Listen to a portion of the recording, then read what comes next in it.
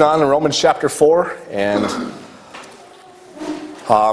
taking a little more time than I wanted to do, spend with these. I'm going a little bit over than what I normally do, but we're trying to get a whole chapter covered in an hour, so that's to be expected, and I think I always do that too. So, but we're moving on to Romans chapter 4 in our chapter summaries of Romans. Romans 3 ended the 7 volitional testing points that we looked at. Number 5, 6, and 7, we dealt with the self-opposer. In Romans 3, verses 1 through 8, we dealt with Paul's final conclusion and of his prosecution, that man is under sin and guilty before God, in verses 9 through 20. And then the last point, that if a person believes that point, that how that Christ died for their sins, was buried, and rose again, the redemption that's in him, in verses 21 through 26, then it can be said of them that they are justified freely by his grace through the redemption that's in Christ Jesus, and have satisfied God's justice that was once against them by faith in his blood. And so we dealt with that in that section of information. And lastly, in Romans chapter 3, Paul began to talk more about the law of faith. And the law of faith, and the only means that it is that we can therefore benefit from God's righteousness that is now manifested without the law, and that faith is the only thing compatible with God's justice as well as God's grace. And so that's the means by which we are justified, believing in what God has said. And obviously today what God has said is to believe in the cross work of the Lord Jesus Christ, that which was progressively revealed throughout time. And now we have the substance of that, and we get to believe in the substance of that message. Paul's going to continue on now, proving the issue of justification by faith alone. And Paul does it very uniquely. It's often missed. When you read Romans 3, verses 27 through 31, and then the rest of chapter 4, is that the way he goes about proving that man is justified by faith today, the Gentiles and the Jews today, is proving it that that's the way that he's been justifying before. Whether the law was in play or whether the law wasn't in play, that God is justified by faith and faith alone. Now again, the message has changed. Things have been changing throughout time in regards to revealing himself and revealing who man is and those type of things.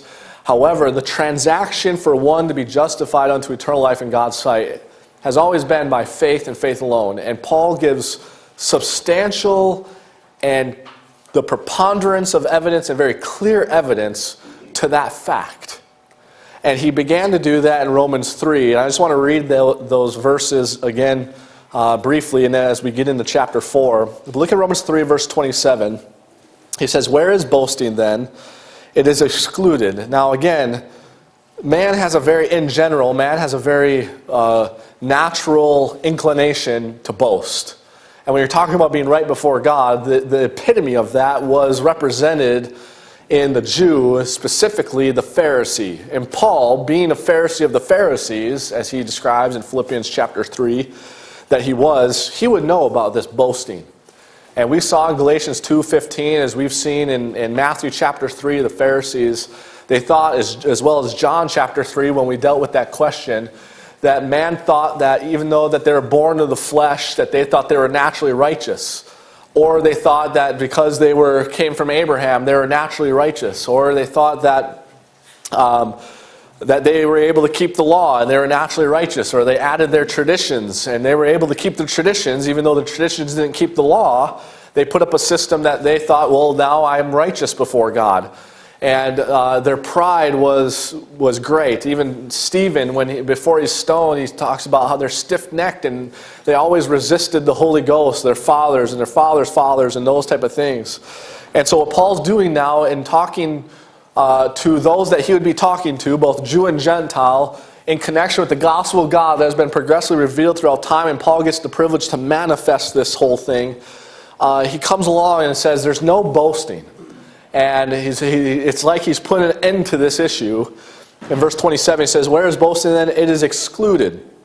By what law? Of works? A law of works? Nay, but by the law of faith." That operating principle that you can count on it each and every time. I got off the example, you go on top of a building, or don't even have to go on top of a building, you pick up a rock and drop it, it's going to fall to the ground. It's the law of gravity. That's what's going to happen.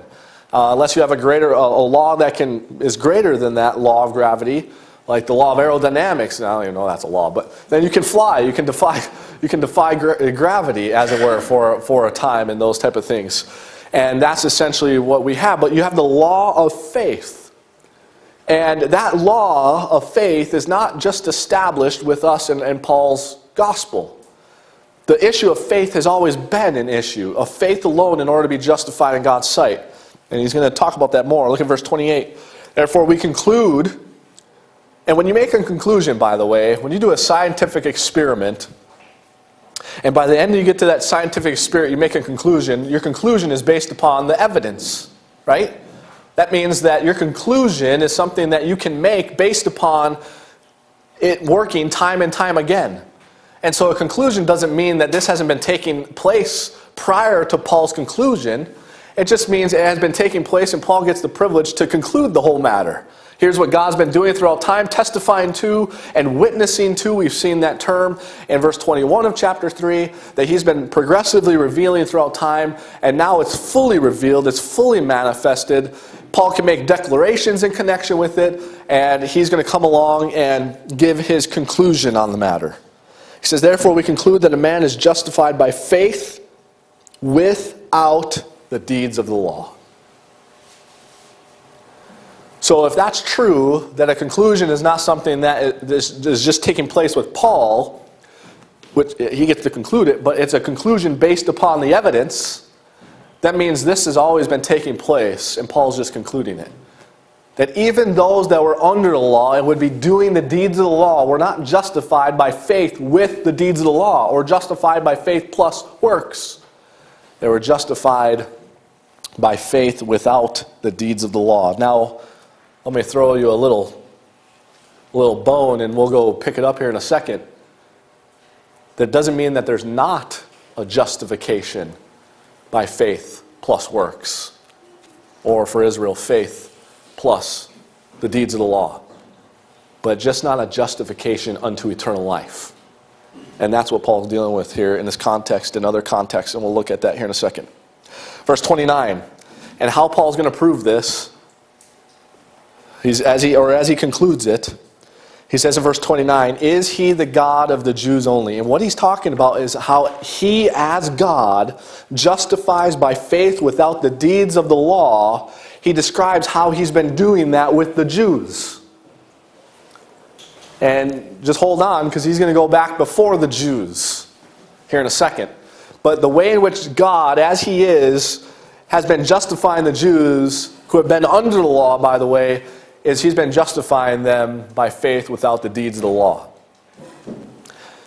And he says, is he the God of the Jews only? Is he not also of the Gentiles? Yes, of the Gentiles also. And thank God, because that's exactly how we need to be justified as well. That's how we need to be able to get eternal life as well, is by faith and faith alone. Verse 30, seeing it is one God, and that's an important phrase. This is something that oftentimes isn't seen, whether you're talking about in Christianity as a whole or in the grace movement, is you have to see this. Seeing it is one God. And what he's getting to is, since he's one God, he justifies the same way all the time.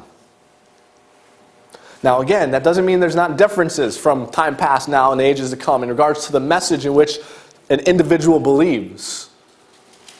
But the response that God's looking for all time is faith. And upon that person's faith, God responds by justifying that individual. So the message changed a lot. God's word changes and gets progressively revealed. But the transaction of how one is justified into eternal life doesn't. And again, seeing it as one God, you either have to make God have two ways of justifying, or you need two gods. And that's not what he's saying here. He's saying he justified the Jews this way, and he's justifying you this way, as one God. By the way, that's something to throw in when Paul over there in Ephesians chapter 4 talks about the unity of the Spirit. He talks about there is one God. I'll just throw that out. But he says, as he is the God of the Jews only, is he not also the Gentiles? Yes, the Gentiles also, seen as one God, which shall justify the circumcision by faith and the uncircumcision through faith. And yes, there is a difference between by and through, because the law is in the play, but it's not by faith plus works or through faith plus, it's by faith and through faith. Faith alone in both of them, but the by and through are different, and we should have some time this morning to talk about that difference. And then verse 31, he comes along and says, do we then make void the law through faith? God forbid, yea, we establish the law. And what we're going to learn is that the law was a schoolmaster for those under it to bring them unto faith. It was designed to lead them and school them that they couldn't do it themselves. They had to rely exclusively on God to provide them the righteousness of the law. And the way in which he was going to do that eventually is the cross. But they had to believe that. And we'll take a look at that here in a second. Now, Paul's going to continue on this evidence that justification unto eternal life has been by faith alone since the beginning of time, or since when there was a need for it with Adam, onward until there's no longer a need for it because every man will be justified, or he rids the world of wickedness.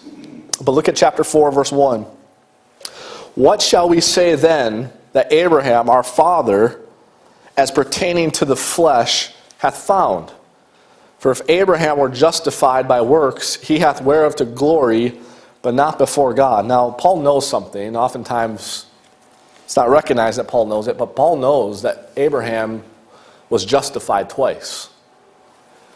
Paul knew that Abraham was justified twice, and that he knows of both justifications. Only one is unto eternal life, and they happened in a progressive order. The first one that needs to take place is justification unto eternal life, and then there was another justification for those that would be of Abraham's seed. But in Paul saying what he's saying, he's highlighting justification by faith alone. Look at verse 2 again. For if Abraham were justified by works, he was. He hath whereof to glory. And he can with this other justification. However, he keeps going on. He says, but not before God. If Abraham were justified by works, which he was, he has whereof the glory. He can, he's supposed to, but not before God. And this one, his other justification is not supposed to be mixed up with the first justification. Now, that might not make any sense to you right now, but we'll get to it. And what Paul's substantiating is justification before God, in the sight of God, unto eternal life, has always been by faith and faith alone. And he's going to utilize how he did it with Abraham and how he did it with David. And he's also going to utilize Abraham's other justification to further validate justification unto eternal life is by faith alone. So it's a whole bunch of things he's bringing in to substantiate it's always been by faith and faith alone. Verse 3, for what saith the Scripture? Abraham believed God, and it was counted unto him for righteousness. Hold your hand here. Come with me to Genesis 15.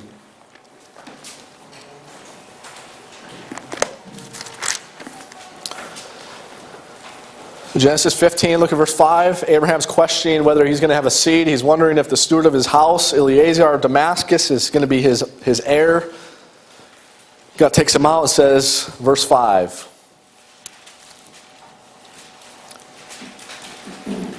And he brought him forth abroad and said, look now toward heaven and tell the stars, count them up. If thou be able to number them, he said unto him, so shall thy seed be.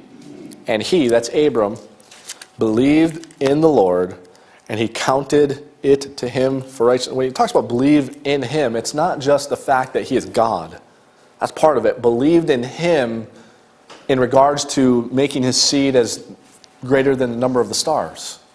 So it's not only believing in him that he is, but in his power and capacity, and to do what he's promised to do. But he believed in the Lord, and he, that's God, counted it to him, that's Abram, for righteousness. He's justified unto eternal life. Come back to Romans chapter 3. So he just gets done talking about Abraham, and now he's going to give this little conclusion here. and how this is applicable to us here in verses 4 and 5. Now, to him that worketh is the reward not reckoned of grace, but of debt. But to him that worketh not, but believeth on him that justifieth the ungodly, his faith is counted for what? Righteousness. So you believe in him, God, and his capacity, and whatever message is declaring his power and his capacity. For us, it's the cross.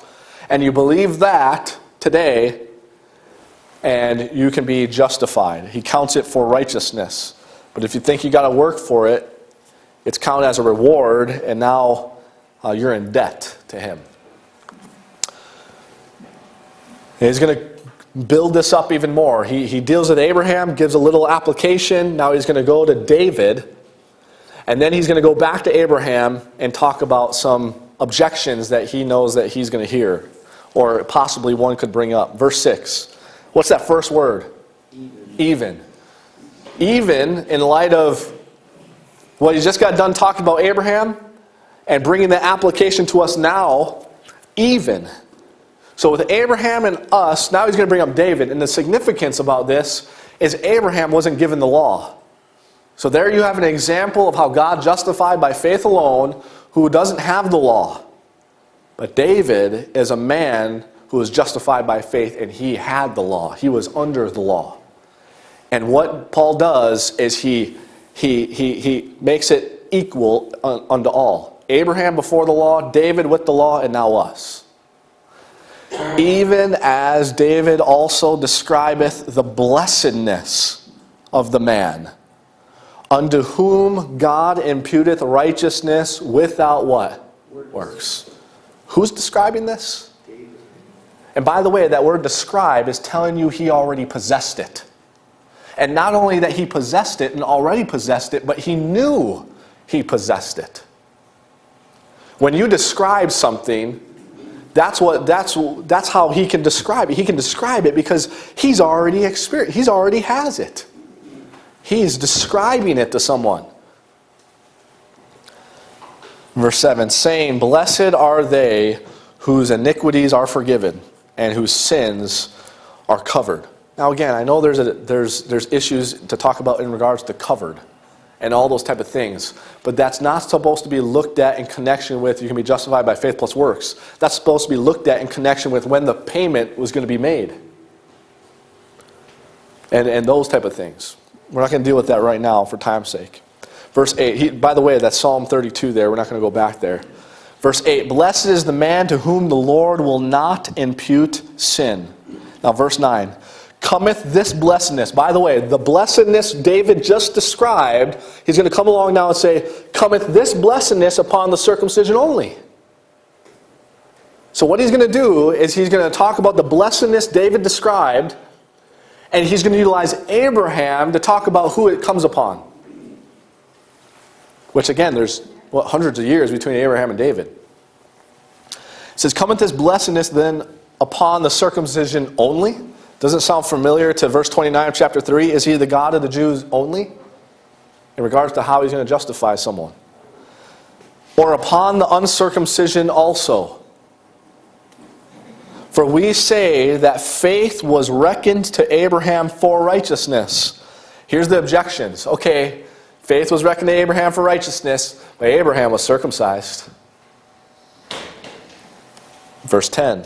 How was it then reckoned? When he was in circumcision or in uncircumcision? Not in circumcision, but in uncircumcision. Abraham was justified without the law. He was justified without circumcision. He was justified as an uncircumcised man. Folks, God justifying by faith alone the uncircumcised today is not the mystery of Christ. Because if that's true, if that's the mystery of Christ, then you can't come along and call Abraham our father. But he is our father in regards to justification by faith alone. In regards to the gospel of God that God has progressively been revealing. With Adam, he talks about the seed of the woman. With Abram, he'll talk about justification and by faith and focus on the faith issue with Abraham. With David, he'll talk about the justification issue, but he'll also talk about the relationship as being a son and those type of things. And with Christ, he spells it all out even more. And you start to see that with the disciples, and we get that. We get that, those spiritual provisions. So it wasn't reckoned to Abraham when he was in circumcision, but in uncircumcision. Verse 11.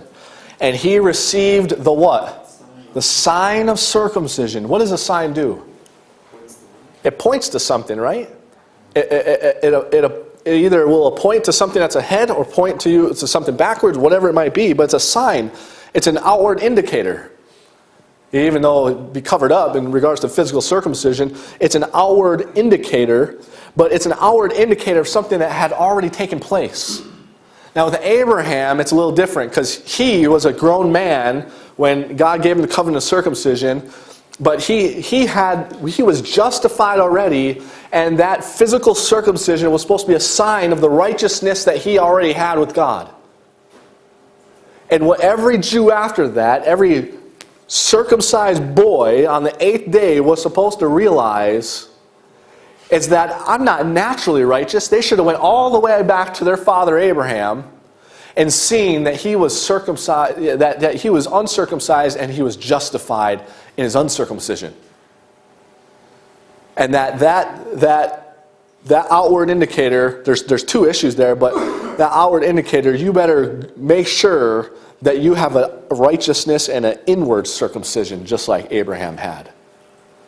See, the outward circumcision was an indicator for Abraham of his inward circumcision of being justified in God's sight. And for everyone that came after that, it was going to be backwards, but they were supposed to learn from their father as be passed down that I was circumcised the 8th day, but there's a reason why he got that. To show that he's righteous inwardly because he believed God. And it was supposed to be a day after day reminder that you ought to be believing in God for your righteousness. Instead, they completely flipped it up and they said, because I am circumcised, I'm righteous. Instead of I need to believe God to be righteous. It was a sign. By the way, this is one of those things that became hid in Israel's program. When you're over there in 2 Corinthians 4, he talks about the Old and New Testament. You don't have to turn there, but if you want, I'll give you the reference. 2 Corinthians 4. He talks about this ministry that we've received after he gets done talking about the Old and New Testaments. Verse 2 of chapter 4, he says, but have renounced the hidden things of dishonesty. The issue of how to view circumcision became hid in Israel's program. The same thing with the Old Covenant and what that was supposed to do. It became hid, and Paul renounces those hidden things of dishonesty. And what they did is Israel didn't properly handle circumcision. They didn't properly handle the law covenant. And so Paul comes along and he renounces it, and he begins to properly handle those things. And you get to see what was supposed to be taught of it and that wasn't. You get to see how that's supposed to be taught rightly. The Lord began to do that in regards to circumcision and the covenant. Circumcision, not necessarily the same exact way, because he was a Jew. Again, there was another purpose for circumcision, but in regards to justification, he talked about it the right way. And with Paul too, you get the whole package. Look, if you turn over there, 2 Corinthians 4, you can come back to chapter 4 of Romans and verse 11. And he received the sign of circumcision, a seal of the righteousness of the faith which he had, yet being uncircumcised, that he, that's Abraham, might be a father of all them that believe. Now, you remember, before Genesis 15, you had Genesis 12. Let's look back there. Look at Genesis 12.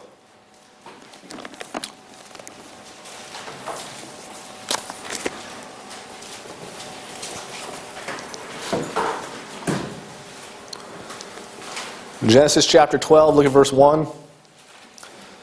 He calls Abram out of the Ur of Chaldees to leave that territory, which was in the rough location of Nimrod's kingdom, which was a great kingdom. It wasn't a typical Nimrod kingdom like we think of Nimrod today. Nimrod was a very smart, intelligent individual. And the Lord said unto Abram, verse 1, Get thee out of thy country and from thy kindred and from thy father's house unto a land that I will show thee. And I will make of thee a great nation, and I will bless thee and make thy name great, and thou shalt be a blessing. Remember that blessedness that David described, and now Paul is going back to Abraham to describe that blessedness? That's what that blessing is. The foundation of the blessing is eternal life. There's more to the blessing when you read verse 3, and I will bless them that bless thee and curse him that curseth thee. And then, so the blessing goes more than just eternal life. It goes into some other things that an individual might not get based upon whether they're bless Abraham or curse him. But look at the end of verse 3. It says, And in thee, that's in Abraham, and really in Abraham, his seed, that's in him, in thee shall all families of the what? Earth be blessed.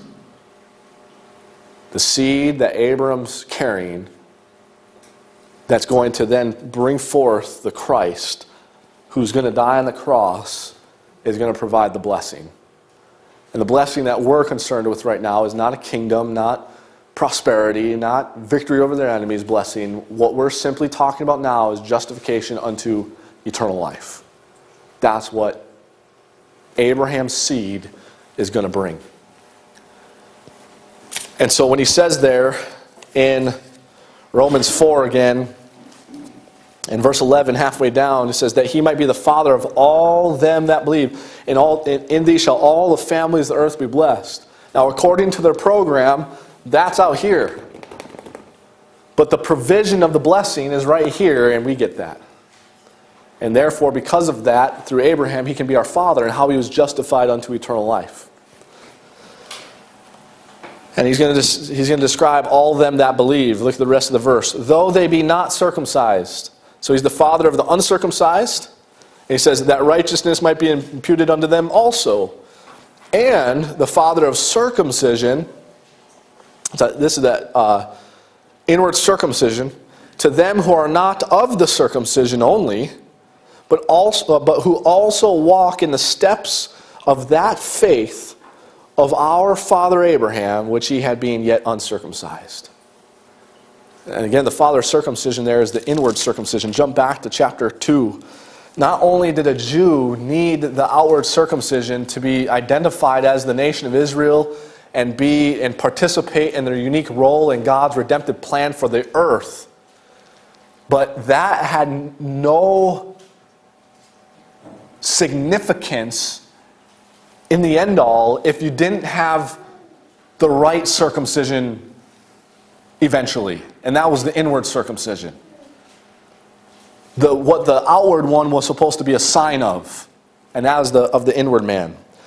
And Paul talked about this a little bit before in chapter 2. He says, verse 28, He is not a Jew which is one outwardly, neither is that circumcision which is outward in the flesh, but he is a Jew which is one, what?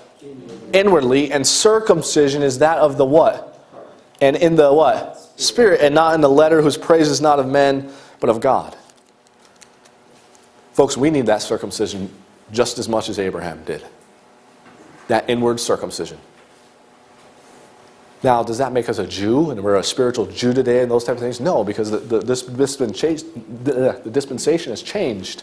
But we need that inward circumcision. In fact, look at Philippians chapter 3. Philippians chapter 3.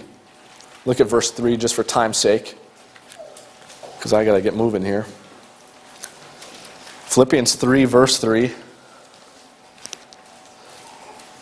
says, For we are the what? We are the circumcision, which worship God in the Spirit, and rejoice in Christ Jesus, and have no confidence in the what? See, the Jews took that outward circumcision and put their confidence in it when it was supposed to point them to something that Abraham had when he was uncircumcised, and therefore have no confidence in their flesh. It was supposed to be a cutting off of the flesh, to take that away and get that confidence out of there and rely upon God. One more. Look at Colossians chapter 2. Colossians chapter 2, look at verse 10. And ye are complete in him, which is the head of all principality and power, in whom also ye are what? Circumcised with the what? Circumcision made with hands. No, without hands. See, that's the circumcision you need. In putting off of the body of sins of the flesh by the circumcision of Christ. So now Paul packages that with this. And in his gospel and in his epistles. And the purpose, all of it, that's all been talked about before. The purpose of all of it is in connection with his hidden purpose in regards to the mystery of Christ with us today specifically. Come back to Romans 4. That's why Abraham's our father. He's the father of circumcision, that inward circumcision. To them who are not of the circumcision only, the physical circumcision. The physical circumcision need the inward circumcision as well. But not to them only, but who also walk in the steps of that faith of our father Abraham. And that would take care of both. The physical circumcision, if you walk in the steps of your father Abraham, then you'll get that inward circumcision. And those that don't have the physical circumcision, if you walk in those steps, you'll have the inward circumcision. That's a tongue twister for you. Which he had being yet uncircumcised. Verse 13. For the promise that he should be the heir of the world, whom God is utilizing in the world, was not to Abraham or to his seed through the law, but through the righteousness of what? I was going to bring up the law in connection with all this. For if they which are of the law be heirs, faith is what? Made void, and the promise made of none effect. I want you to go over to the commentary on this in Galatians. Galatians chapter 3. God places a lot of emphasis on chronology, the order of events. Talk about a lot, sense and sequence. It's because God does that. He's talking about Abraham for essentially through all this.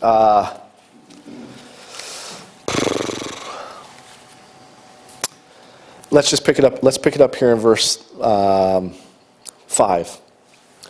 He therefore that ministereth to you, they started hearing the law and doing the works of the law. He says, he therefore that ministereth to you the Spirit and worketh miracles among you, doeth he it by the works of the law or by the hearing of faith? Even as Abraham believed God, and it was accounted to him for righteousness. Know ye therefore that they which are of faith, the same are the children of Abraham, and therefore get that blessing of eternal life. The Scripture foreseeing that God would justify, we'll leave that. The Scripture foreseeing that God would justify the heathen through faith. Again, that's not the mystery. The Scripture foresaw that. The mystery, there's nothing in regards to the mystery of Christ that the Scripture can foresee. And so, again, there's a difference between the gospel of God, that which was progressively revealed, that Paul harkens back to all over the place, to the mystery of Christ in regards to something that wasn't testified to before, wasn't declared before, wasn't witnessed, wasn't foresawn. It's completely hid in God. And we got to, again, make that distinction. Anyways, he said, the Scripture foreseeing that God would justify the heathen through faith, preached before the gospel unto Abraham. It's part of the gospel of God there. Saying, in thee shall all nations be blessed. So then, they which be of faith, Paul's taking that one thing out of all the other promises that he gave them in connection with it being fulfilled out here. He's taking one thing out back here, and he's saying, you get that blessing too. It's absolutely phenomenal when you read those scriptures and you read everything that God does with Abraham, and here Paul's just taking one thing out and how he's utilizing it today. We'll talk about that when we go through our study of the Bible series on Thursdays. But verse 9, so then they which be of faith are blessed with faithful Abraham. Verse 10, for as many as are of the works of the law are under the curse. For it is written, cursed is everyone that continueth not in all things which are written in the book of the law to do them. Now, a man under the law, even though they weren't justified by the works or the deeds of the law, they still had to do the law. The law was more than just a way in which you could try to go about gaining your justification unto eternal life. It was your national well-being. There was blessings and curses attached to it based upon whether you were doing them or not. There were sacrifices that you had to do. So the one under the law still had to do those things. But that doesn't mean, but they were supposed to recognize in connection with being right before God. It was actually designed to teach them, by this I'm not right before you. And we'll see that here in a little bit. Verse 11, but that no man is justified by the law in the sight of God, it is what? Evident, for the just shall live by faith. And he quotes Habakkuk, chapter 2, verse 4. He doesn't even quote Paul there. You think you would quote Paul? You know, Paul quotes that? Habakkuk. As one of the foundational pieces of his gospel in Romans chapter 1, verse 16 through 18 there. It says, for the just shall live by faith. The way God's justifying now, this is the way God's justifying then. But yet he's giving that now outside of his program to Israel. You don't have to wait till here to get that. You can get it right now. This is a dispensation of that grace. Verse 12, the law is not of faith, but the man that doeth them shall live in them. Christ hath redeemed us from the curse of the law, being made a curse for us, for it is written, cursed is every one that hangeth on a tree, that the blessing of Abraham might come on the Gentiles through Jesus Christ, that we might receive the promise. As you go through Galatians, you have to be able to distinguish the promise and the promises, by the way. Receive the promise of the Spirit, that's the eternal life, through faith. Now he's going to substantiate this. Brethren, I speak after the manner of men. Though it be but a man's covenant, yet if it be confirmed, and God confirmed his covenant with Abraham, no man disannulleth or addeth thereto. So once this covenant's in play, nothing can alter it. Verse 16. Now to Abraham and his seed were the promises made. He saith not, and to seeds as of many, but as of one, and to thy seed, which is who? Christ. And this I say. So I don't know if I mentioned, if it was in the first session or this session, but I talked about seeing it as one God. Well, here he talks about how it is one seed, one Christ, one Lord. That helps you understand Ephesians 4. When he talks about the unity of the Spirit, because when he talks about the unity of the Spirit, he's not just talking about what's going on now. He starts Ephesians chapter 1 talking about how he's going to gather it all together. And the unity of the Spirit are the pinnacles and the pillars of how he's going to gather that thing together. And when you're talking about one body there in Ephesians 4, he's not just talking about the body of Christ. He's talking about a body out here made up of Israel on the earth and us in the heavenly places. Well, we'll deal with that in due time. Verse 17. And this I say, that the covenant that was confirmed before of God in Christ, so God confirmed that Abrahamic covenant, that in thee, Abraham, that's Christ. Now look at, which that covenant no man can disannul or addeth thereto. And he's not going to add to it or disannul. Or he's going to add to it, but it's not going to add something in order to have justification. He says, there it is. The law, which was 430 years after. He brings up the amount of time that transpired from when he made the covenant of Abraham to the law comes in. 430 years after, cannot disannul. And by the way, that covenant, that law covenant, that's the man's covenant. That's what they wanted. And it cannot disannul what God, that covenant promise, what he covenanted with Abraham. Cannot disannul that it should make the promise of none effect. The reason why I'm going here is because Romans 4 set forth the issue of if the law, for if they which are of the law be heirs, faith is made void and the promise made of none effect. In chapter 3 he says, do we make void the law through faith? God forbid, yea, we established a law. So you get to see how these things work. Look at verse 18 of Galatians 3. For if the inheritance be of the law, the inheritance of eternal life, it is no more of promise. God started it by promise. You believe in him, I give you eternal life. If the law comes in now and changes that, You change the way in which God established his justice and how he would justify. And therefore it would be no more by promise. But God gave it to Abraham by promise. Okay, then what do we do with the law? Verse 19. Wherefore then serveth the law? It was added because of what? Transgressions. Because man was transgressing, and now the law was added not to add works to faith, to be justified by. It was added because of transgressions, till the seed should come to whom the promise was made. And it was ordained by angels in the hand of a mediator. Now a mediator is not a mediator of one, but God is one. He talks about how the covenants were given there. Now pick it back up here in verse 21. Is the law then against the promises of God? God forbid. For if there had been a law given which could have given life, verily, yes, righteousness should have been by the law.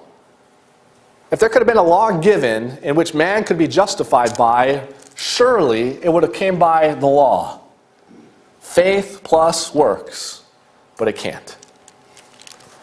And the law never came in to add works to something that he established 430 years earlier, to add to it as if that was insufficient. The law was added transgressions. But you also have to see that when it was added, it didn't make void faith. Or however you want to look at it, the other way around. Because the law still can work the faith issue. Look at what he does. Verse 22.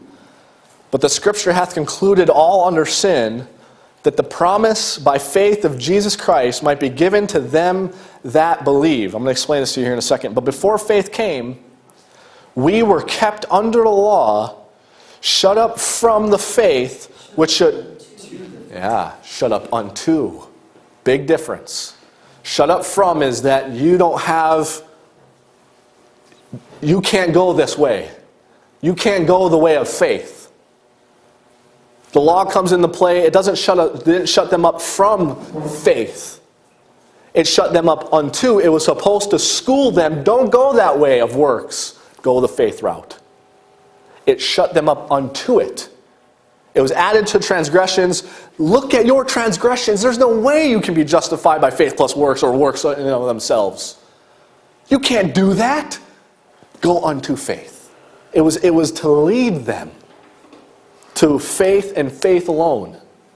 The writer of Hebrews talks about this too.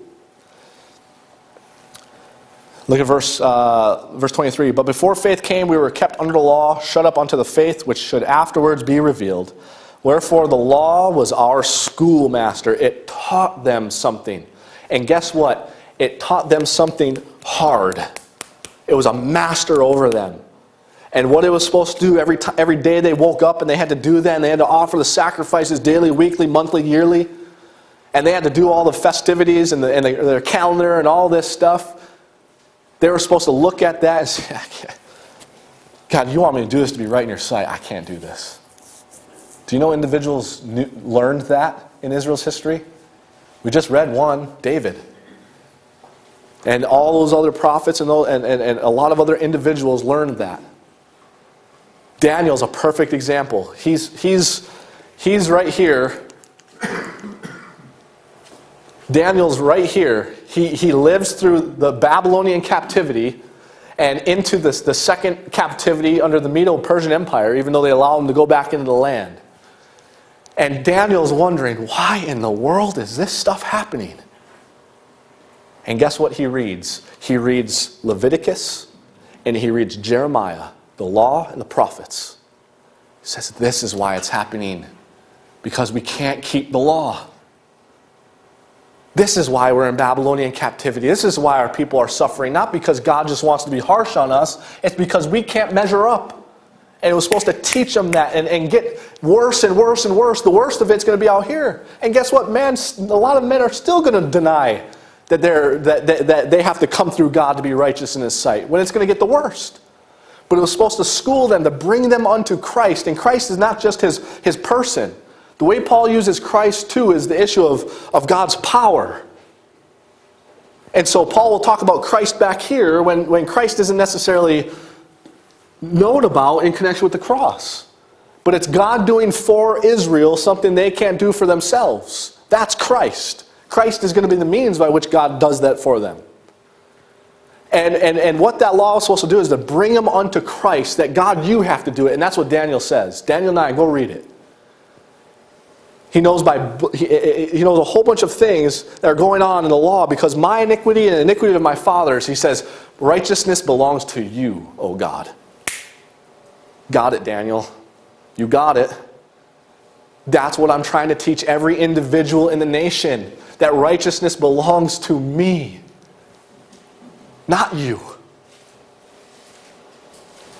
You're righteous, Daniel, because your faith, and his faith, by the way, in the law, but not for works, but in the schoolmaster of that law. And that's what they were supposed to get to. And that's what many did. And that's what Paul's talking about here. That even when the law came into play, it didn't disannul faith. It shut them up unto faith. So that when the faith of Christ, when that promise was come, that those that had faith back here, I give that to you now.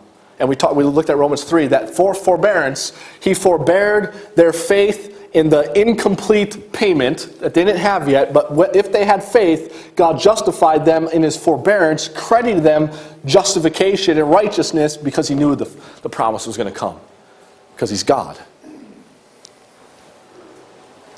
And so the law never justified by faith plus works or works itself. That doesn't mean they have to participate in it. But when you talk about justification unto eternal life in God's sight, it never did. It was supposed to school them that the only way you can be justified is by faith alone. Look at the righteousness that's in the law. You're trying to do it. I can't do it. Boom. This only belongs to you, God. You have to give this to me. Yep, you're right. And I'm going to. The promised seed is going to come. And when Christ came on the scene, guess what? The issue of just believing God, righteousness belongs to you, that's insufficient now. Because now his seed has come. They got to believe that Jesus is their righteousness. And once he dies on the cross, the thing that starts becoming the issue is that was the means by which he was going to provide for their righteousness. Now for us, we have the complete package, and you got to believe that cross work. It's not just believing that Jesus is our righteousness. It's believing that he died on the cross for our sins, was buried, and rose again. But that's how things were progressively revealed, and that's where they are now. And there's a dispensation in connection with that, of manifesting that, as well as a new purpose that has. But Israel's to know these things as well as they go out there. We'll talk about that another time. Well, come back with me to Romans chapter 4, and I got to wind down here in just a few minutes. So we're going to run through these things. Look at verse 15 of Romans 4. Because the law worketh wrath, for where no law is, there is no transgression.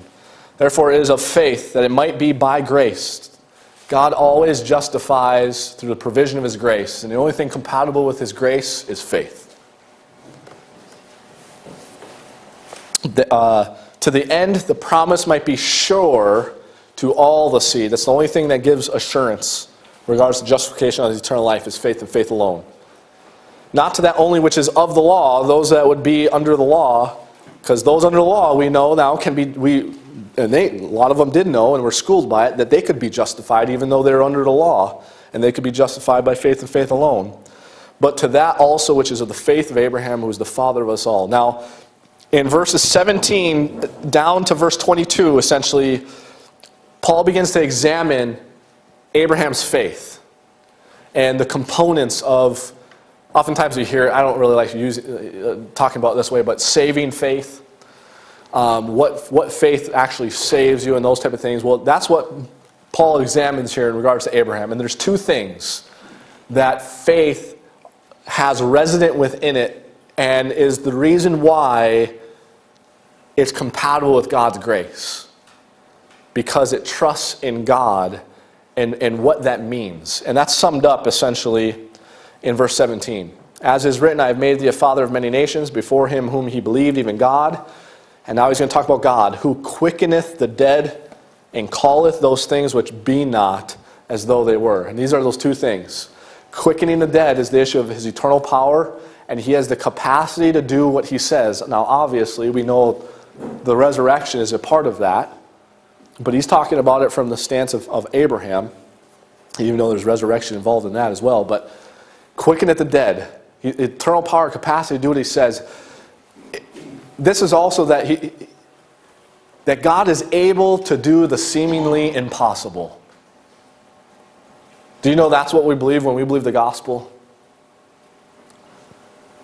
That when you have the list of your sins that you've committed and that you will commit, and you come along and hear that Christ died for your sins, was buried and rose again, and if you believe that gospel, he'll forgive you all your sins. That's impossible. Not with God.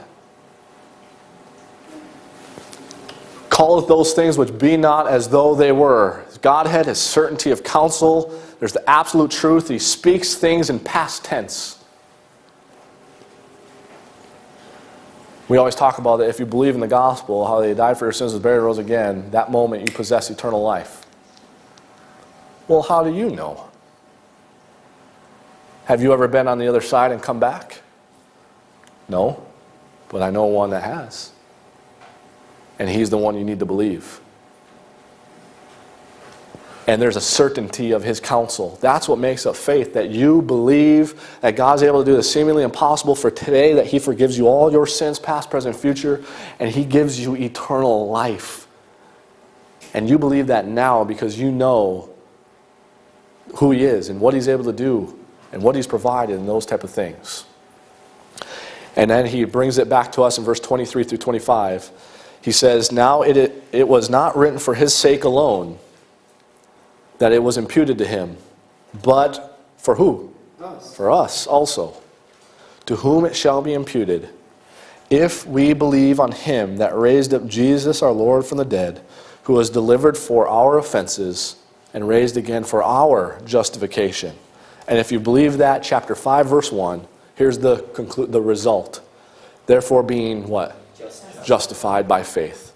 We have peace with God through our Lord Jesus Christ, and so on. I want to end in James chapter 2 and just kind of have this be like an appendage or maybe not appendage, appendix? Appendage, isn't that something in your appendix? Yeah. I don't know. Hopefully you get the point. Come with me to James chapter 2.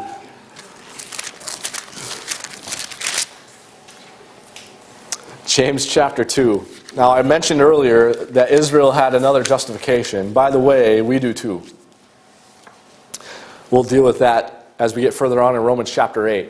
It's not a justification unto eternal life.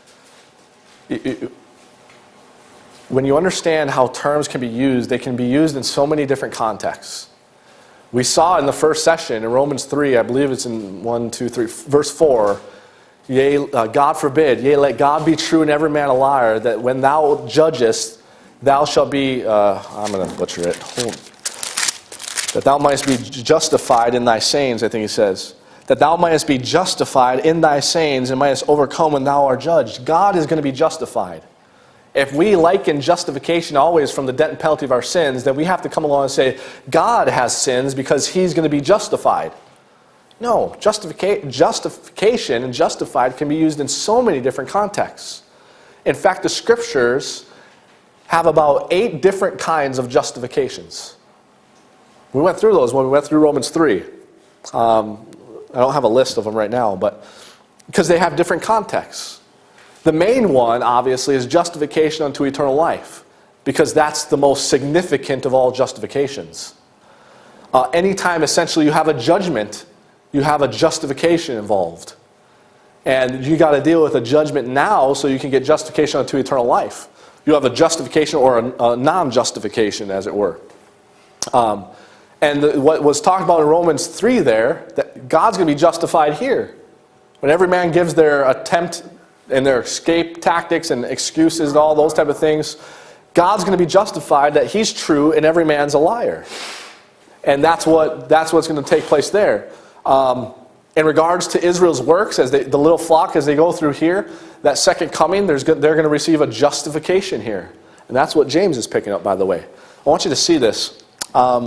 Look at James chapter 2. By the way, when you start in James chapter 1,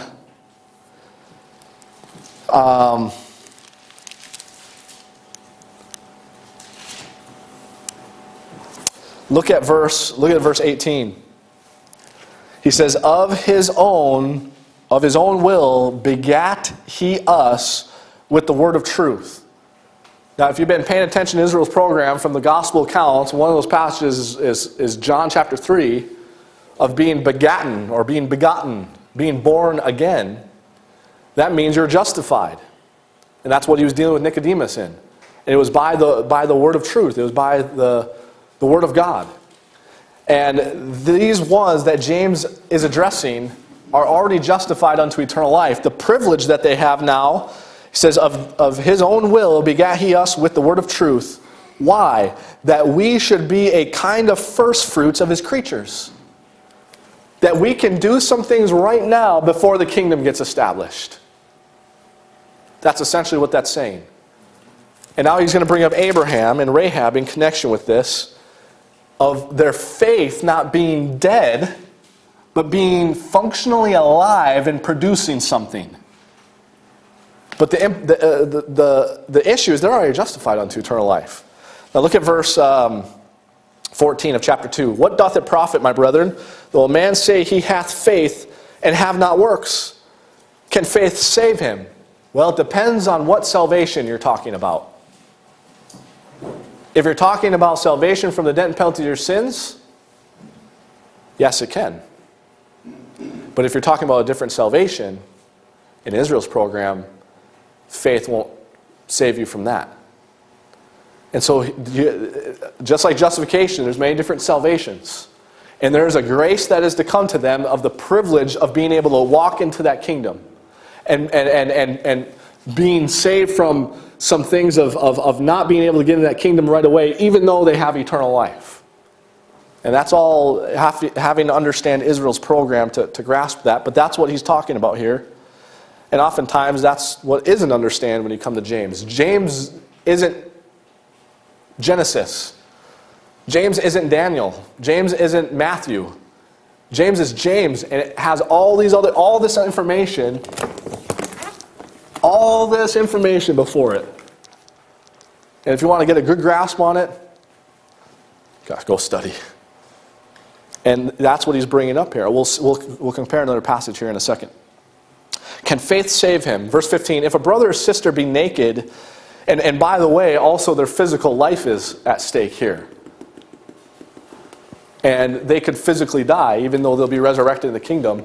But if they don't participate in some things, their life could be at risk. If a brother or sister be naked and destitute of daily food, and one of you say unto them, depart in peace, be ye warmed and filled. Notwithstanding, ye give them not those things which are needful to the body, what doth it profit? Even so, faith, if it hath not works, being dead, being alone. Yea, a man may say, thou hast faith, and I have works. Show me thy faith without thy works. Let me ask you a question. When you believe the cross, can you show your faith?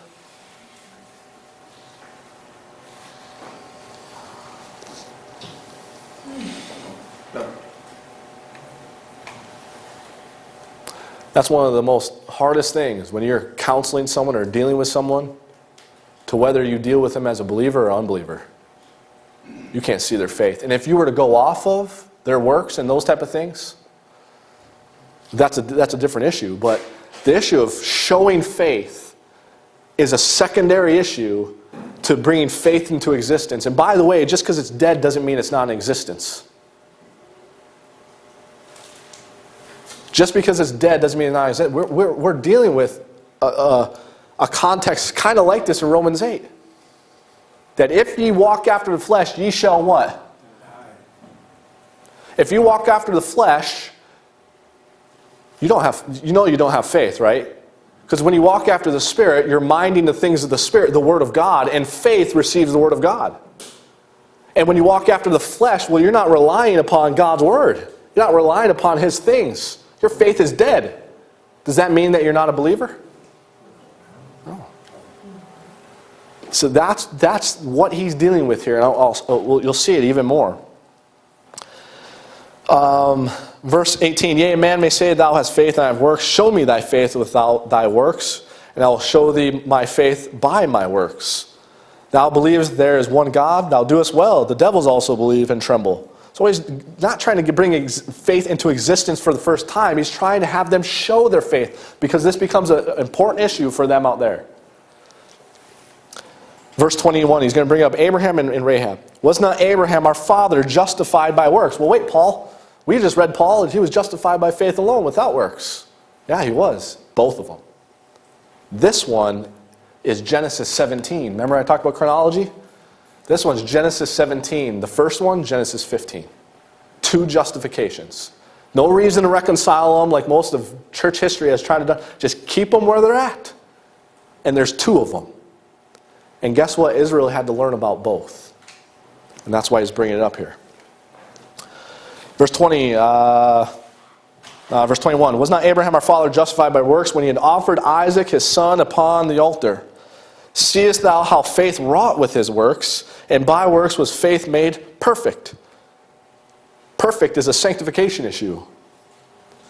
And the scripture was fulfilled, which saith, Abraham believed God, and it was imputed unto him for righteousness, what's the next word? And. This is an additional issue. And he was called the friend of God. Abraham was not called the friend of God the moment that he was justified unto eternal life. That took place later on in his life. And the issue now is that these Jews who are scattered abroad among the Gentiles, they have to be justified in the eyes of men to show forth the glory of God, to make an impact upon them. And you might ask, where do I get that from? We're going to have to leave the rest of this. Come with me to 1 Peter chapter 2. The Gentiles who are going to be scattered, those Gentile nations, specifically after the midpoint of the tribulation period here, have to show their faith if they want to receive reward and be perfect in their faith and those type of things. And James talks about that. Hebrews talked about that. And now Peter's going to talk about it. Verse 11. Dearly beloved, I beseech you as strangers and pilgrims, abstain from fleshly lusts which war against the soul, having your conversation honest among the who? You're going to be among the Gentiles. The Lord taught them about that as well. That whereas they speak against you as evildoers, they may by your what? Good works, which they shall what? When you behold something, do you see it? Yes. You see it. And if you're on the other end, are you showing something? Yeah, you're showing something. They see it. They're beholding it. Glorify God in the day of visitation. Their whole purpose is to be the light of the world and the salt of the earth out here. James telling them they can be a kind of first fruits of his creatures. They can do that now before that kingdom's even established. I'm going to provide you an opportunity. You're going to be scattered among the Gentiles. By your good works, show your faith. And that's going to make an impact Gentiles to the point where they may be able to be saved themselves and enter into that kingdom. Like the Lord said, many will come from the east and the west and sit down at the table with Abraham, Isaac, and Jacob. Gentiles sitting down with Abraham, Isaac, and Jacob. Like that Roman centurion and that Canaanite woman there in Matthew 15. And that's what's going to take place. The Gentiles become the focus when you get to the end here, because the nation's going to be set up and God's going to have done what he wants done with that nation. And now the issue is the blessing go forth to those Gentiles. Well, there's many kinds of justification in the Bible. There's 2 of them. Romans 4 is setting forth the issue of justification unto eternal life by faith and faith alone. And it's been that way from beginning until the end. But there is another kind of justification in regards to Israel's program. I brought it up in connection with ours as well. You read 1 Corinthians chapter 4. He brings up himself being justified in connection with not living by man's words and those type of things, but being justified at the judgment seat of Christ. And we're all going to be justified in that sense to some degree or manner. Can't deal with that right now. But the main issue there in Romans 4 is that justification unto eternal life. And how he proves that today is by going back and dealing with Abraham, going back and dealing with David, one man not under the law, one man under the law, to prove that blessedness comes by faith and faith alone, that eternal life. And when the law came into play, it didn't disannul what God already established with Abraham. And he found it, by the way, which means it had been there before him. Abraham just found it. God had him find it, as it were. He became the father of it. And it became the main issue of how you get justified unto eternal life. The law didn't disannul it, rather it shut them up unto it. That if they believed in the message, that schoolmaster of the law, that righteousness belongs to you, God would justify them based upon his forbearance. And when the complete payment was made, he could take that payment and apply it to those that had faith back here. And as things moved on, when the Christ came, it was no longer righteousness belongs to you because you're here with us now. Believe Jesus of Nazareth is the Christ. He is your righteousness. And then once the cross came into play, that's the mechanical means, that's the provision there, that they would have to come to believe after that. And we're after that, the dispensation of God's grace and packaging all that together. That's the content of what we believe today. And that's how we get justified unto eternal life. Does it have an element of all these things back here? Yes, in one sense. But now it's revealed. Now it's manifest. It's clearly seen. And that's what we believe to be justified unto eternal life. And therefore we can learn from Abraham, David, that faith is the main issue, not to be mixed up with other kinds of justification that involve works, that are sanctification issues, are secondary, important, but are secondary issues to that of justification unto eternal. Just like Abraham, Genesis 15, then Genesis 17. So too is ours. Justification unto eternal life, Romans 1 through 5, and then sanctification 6, 7, 8, and onward. Well, let's pray to conclude, and we'll pick it up next week in Romans chapter 5 and 6.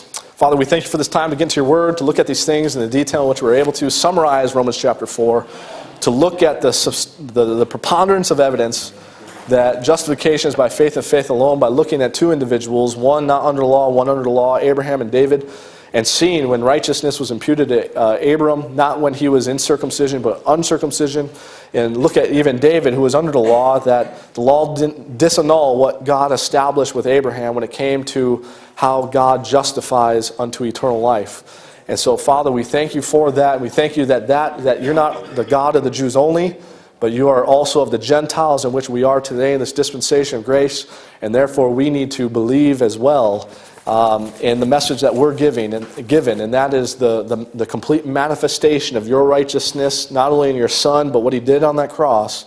And the moment we do, you justify us. We can be justified freely by your grace through the redemption that's in Christ Jesus. As always, we pray for someone here listening, if they have not done that they would believe that wonderful news this very moment, receive the forgiveness of all their sins, past, present, and future, impute his righteousness to them, and therefore be justified and possess the gift of eternal life. And lastly, Father, we thank you for this time of grace giving that we give in response to your word working in us and the grace you bestowed upon us to labor with you in your business to maintain and sustain what goes on here at Twin Cities Grace Fellowship. We give you all the thanks and praise in Christ's name. Amen.